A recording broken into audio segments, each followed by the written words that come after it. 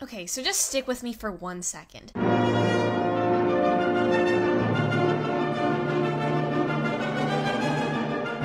So every once in a while, I make a painting video, and I always end up complaining during said video about how mentally painful, strenuous, and laborious the process is. But I always end up ignoring my previous grievances and convincing myself that no, Joanna, this time will be different. You will be able to create a piece of art that does not just completely suck your soul out of your body in the process. This time was no exception. That's exactly what happened. In fact, I was so convinced that this time would be different that I tried to make this video twice. The first time was on the 12-hour flight that took me to Brazil, which, if you've been out of the loop, is where I've been these past 3 weeks, and the second time being, as you'll soon see, the flight back from Brazil. But anyways, enough of my rambling. Let's get on with the video.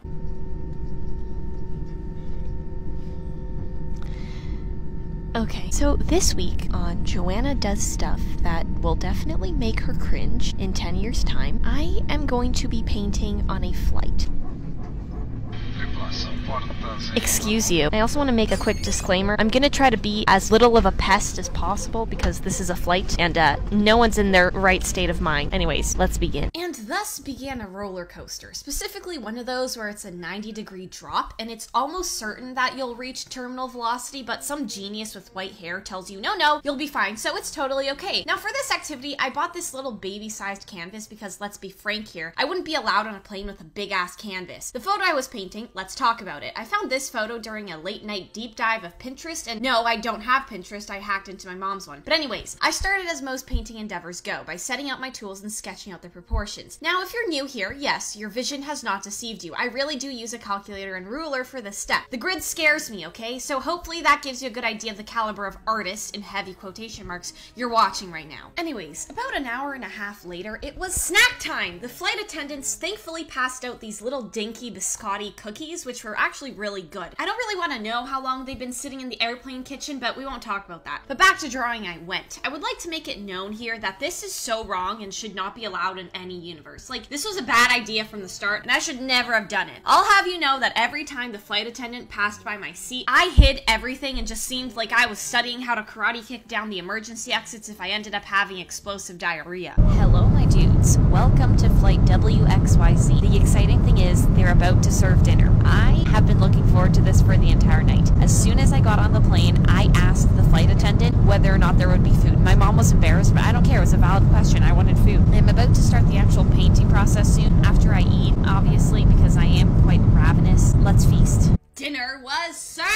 I was given this chicken and barf-colored rice mixture that honestly had me doubting its deliciousness, but who am I kidding? I ate it anyways. And boy was I surprised. Here I was, thinking that this would taste like burnt trash, but I was surprised to find out that it was in fact quite tasty. Maybe they had kidnapped Gordon Ramsay and had him stashed in the back just frantically cooking airplane food, but we'll never know. I was also given this brownie and cookie type thing. It was probably made of 30% plastic, 10% aluminum, 50% MSG, and 100% high fructose corn syrup, with a chicken foot somewhere in that mixture, but it tasted good, so I ate it anyways. At 12 a.m., things really started to ramp up. The sun was long gone and I was plunged into darkness, but good thing I brought my reading light. I originally bought it for those times that I want to go to the washroom at butt freaking early in the morning, but I don't want to turn on my phone through fear of blinding my eyeballs. Other things I bought for this dangerous stunt included some watercolor brushes because I was not about to use an open cup for my paintbrush spit bucket, and the world's tiniest paint palette. And with that, I painted the first eye, and let me tell you, it looked like booty. You know what I blame it on? The acrylic paint. Usually I like to paint with oil paints because I get to take my merry time, but I wasn't about to open up a pot of solvent on an airborne plane, so to acrylics I was relegated. So I threw a temper tantrum, don't ask about the logistics of doing so on a plane, and fell asleep for a good hour. Eventually though, I woke. I was disoriented as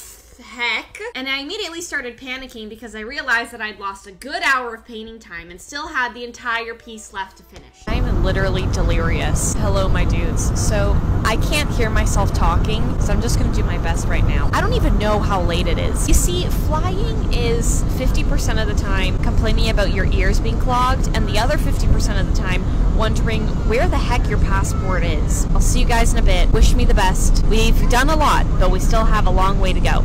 And then, I disappeared. Just kidding, I painfully painted the rest of the eye area, and not gonna lie, it was looking pretty dope. Hey look, we're off the plane. That's right, my dudes, we had arrived at our first layover in Miami. We were just 3 cats out on the town. The trio, a squad, a flock of Cedias. Did you know that a herd of Cedias is called a seed? What? Strength in numbers, they said. You'll be safe, they said. If only they knew about the accident of '89. Nary a soul has been the same since then. All our crops gone with the wind. A barren wasteland left in its wake. Children dead. Animals decaying. Women still complaining about inequality. Old people, they were fine. It was something in the whiskey apparently. But I'm getting off topic, aren't I? Moral of the story is, lock your doors, hide your kids, hide your wife, because they'd be setting everybody's corn on fire out here. But enough of that. It's time to board the next plane or else we'll be stranded in Miami. Now this flight was a good one. It would take us to New York in about 2.5 hours time. We got lucky. The flight was essentially empty, so we had 4 seats all to ourselves. That's good. More space for me to be obnoxious and make a mess. I wasted no time getting down to business. I whipped out my paintbrushes, my skinny ones and my thick ones. They all help regardless of their size. I painted up a storm. Things were going by extremely quickly. A hurricane was being painted on that canvas. I was the cause of turbulence. No longer innocuous was I set fire to the paint! Adele, I'm so sorry. You definitely don't deserve this, but anyways. If you could please not copyright strike this video, it would be greatly appreciated. Oh, hey, look, it's time for lunch. Good thing because my stomach was essentially running up my esophagus with hunger. On the menu, some ravioli! I was almost emotional when I saw that thing. Why? Because I hadn't eaten ravioli in ages, and let me tell you, it was amazing. Like, what is it with airplane food suddenly being good? They really might be keeping Gordon Ramsay captive in the cockpit. Heck, he might even be flying the damn thing. But that's just a conspiracy. Don't tell anyone. I might get demonetized. Oh, and who could forget the little brownie at the end? 10 out of 1. Really, truly a gift from hell. An instant New York Times worst-selling novel. 'Cause to lose all my senses, that is just so typically me. Oh, baby, baby, oops, I did it again. I played with her heart, got lost in the game. Oh, baby, baby, oops, you think I'm in love, that I'm sent from above.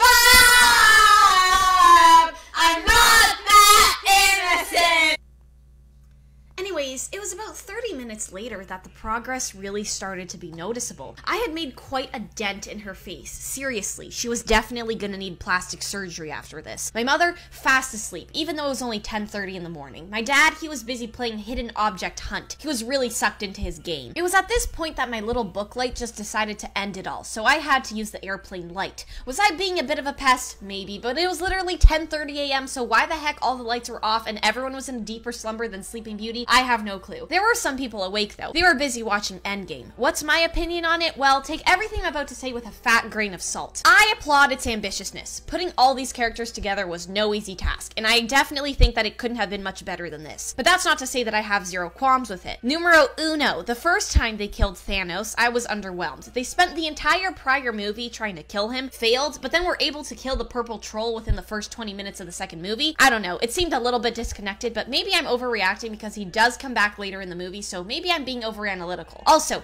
Captain Marvel. She doesn't seem to be a part of the story, if that makes sense. She doesn't really connect with the other characters and appears to be thrown in last minute to 1, save Mr. Tin Man over there, and 2, destroy the purple Q-Tips flying boat. But I'm really just a viewer criticizing the movie, and I really never invest much time into the MCU, so like I said before, please take this with a huge grain of salt, and I hope that Brie Larson doesn't get too mad at me. But back to the painting. I was moving along. The nose was nearly finished. I was just waiting for the painting to start sniffing, but unfortunately that didn't happen. I think my black magic didn't really work. I bring you this footage from the airplane toilet. This leg of the flight is almost finished. We're about to land, and I really should be in my seat, but I'm going out on a limb here and hiding out in the toilet. I also just wanted to let you know that I came to Tinkle, and I had my headphones in, and one of my ear pods fell in the toilet. So that was great. Anyways, let's get back to painting. What did you expect when you clicked on this video? A fake blonde explaining her painting process, perhaps? A tumultuous adventure which ended in a sort of good painting? You thought I was gonna finish the painting, didn't you? Well, let me break the unfortunate news to all of you that you have been bamboozled. Here's what happened. We arrived in New York at around 12 p.m. and had about 1 hour to get to our next flight. I was ready to keep on painting. That's when I found out the dreaded news that I was not sitting with my parents. In fact, I was sitting with 2 other strangers. Strangers who would probably not take too nicely to the fact that I was both painting a mess and filming myself doing so. So no, I wasn't able to finish the painting. I arrived in Toronto with a half-finished visage staring back at me. But maybe there's beauty in the unfinished. Maybe we're all just unfinished beings walking around, eating up oxygen until our clocks run out. Then the question becomes what to do with the carcass. Where do you put it? Can I fold it up, put it away, throw it out? The stench was unbearable. You wouldn't believe it. It was in my furniture, on my clothes. Heck, even my hair leaked to the smell. I was dry cleaning my stuff for weeks. And who on earth is gonna bill me for it? I cannot be held responsible for my impulses, I'll have you know. I felt entitled to a carcass, and a carcass I shall receive. Don't judge me. Who are you to say that I don't deserve one? Ugh, I can't believe the disrespect. But maybe there is a lesson to be learned with all of this. Maybe we were wrong all along. No, actually, we were right. This was a terrible idea that deserves to burn in hell. Never again am I gonna do this, that's for sure. And that's something we cannot be sure of either. Because if I've learned anything, it's that I never listen to the logical part of my brain and listen instead to the chaotic one. So will this happen again? Most likely. Will it be worse the next time? Definitely. Should you never have clicked on this video? Yes. And are you now paying the price for it? Of course. That's it, my dudes. Have a nice evening. Lock your doors, cross your T's, dot your I's, and I'll see you in the next one. Toodles.